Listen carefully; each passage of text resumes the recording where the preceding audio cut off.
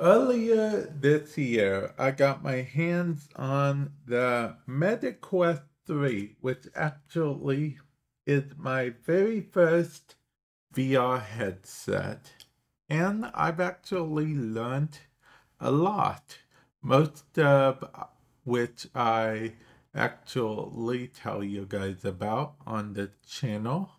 But there are three particular things that I learned from the get-go, which I honestly do not think I could have survived very long without knowing, or rather they helped quite a bit. So here they are. In case you guys don't know, pass-through mode goes to, so you're looking through these cameras in case you're worried that you're going to bump into something in real life. It takes you out of your VR experience. It sort of just pauses it so you can go into pass-through mode.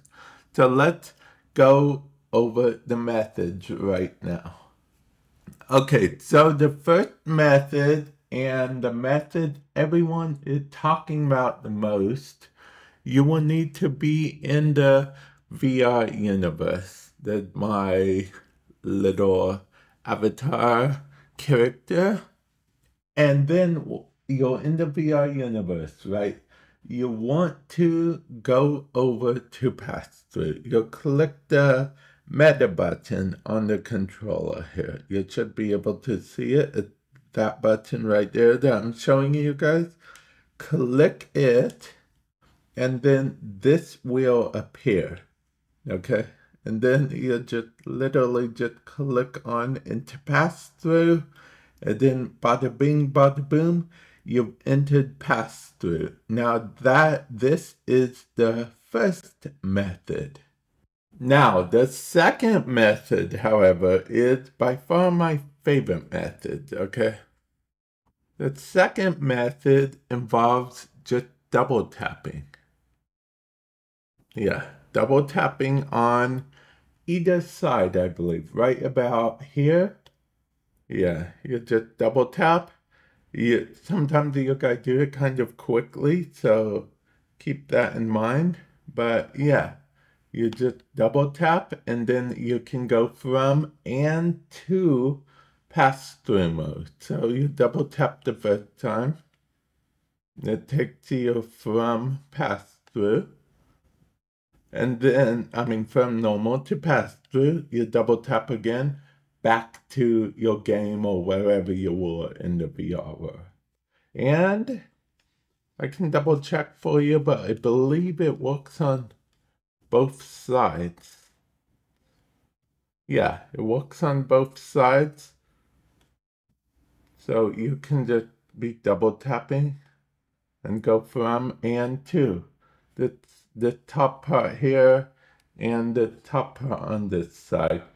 This is my favorite method, honestly, and it's a method that most people don't talk about, oddly enough. Hand tracking is actually very convenient for those times where you just want to, do a couple things. Maybe go on the headset for a few minutes and you don't want to get a controller or the controller charging or you forgot to buy batteries or something. Well, there are two ways to enable hand tracking. The first way, of course, would be just by default. It's enabled to an extent. If you double tap the controller together, what will happen is it will enable hand tracking. But there is another way, and for this other way, we actually will have to go into settings, which we can get to by just clicking here and then clicking on settings. Hand tracking can be a little wonky at times, especially if you're in a lower light room, so definitely keep that in mind. Once we are in settings, we will then want to go to movement tracking, okay? in order to actually select something while hand tracking, you pinch your index finger and your thumb together. And then what you want to do is click on this second one. Make sure it's checked here. Automatically switch between controllers and headsets. Automatically switch to hands after putting your controller down on a stable surface. To pick up, to switch back, pick up your controller. If the setting is turned off, you will need to switch manually, by tapping the controller together 2 times, like I mentioned. And then if you want hand and body tracking, you can turn that on as well. Other switch sensitivity. Let's see, enable to access more shortcuts. And then there you go. That is all there is to the hand tracking.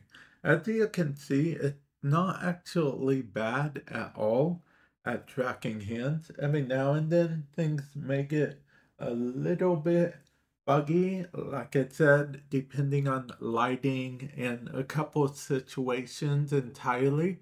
Also, if you're just turning it on to do quick little things, that's perfectly fine. But if you want to do like very precise things, you might struggle a little bit with it, okay?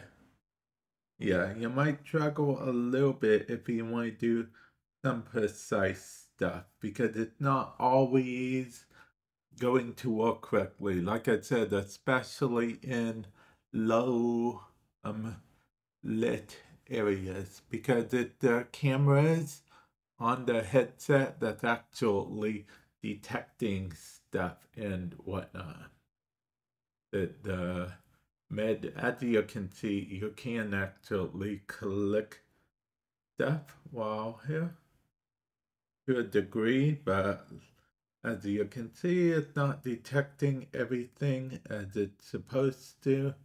And yeah, just keep that in mind, just something to know. I'm going to show you guys how to simply turn on or off automatic updates for your Meta Quest 3. This might be important if you want to, let the Meta Quest 3 update every time there's an update available, or if you alternatively don't want to risk updating it whenever there's an update available. I'll explain why you would and why you wouldn't want to after I show you. But first, we're going to go to settings. I've entered settings recently, so the settings is here. But if it's not there for you, you can simply just find it here. Go down to settings. And then there you go with that. Alternatively, you can actually hit quick settings and go to settings that way. But once you're at settings, you will want to click on system. And once you're at system, you will want to go to software update. And then what you will want to do is make sure this is on.